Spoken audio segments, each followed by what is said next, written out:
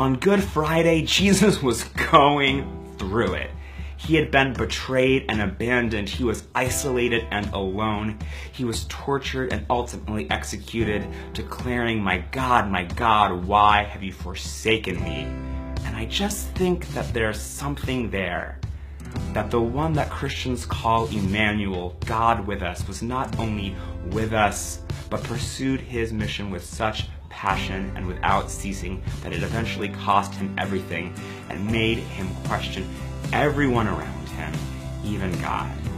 And so in the times when you are feeling depressed or despaired, alone or rejected, know that you are not alone, that Jesus was there too. And whether or not you believe that there is a God who has your back, know this, that there are queer people and Christians around the world who have been there, who get it, and who have your back, because we know that even in the darkest of times, there's something sacred there too.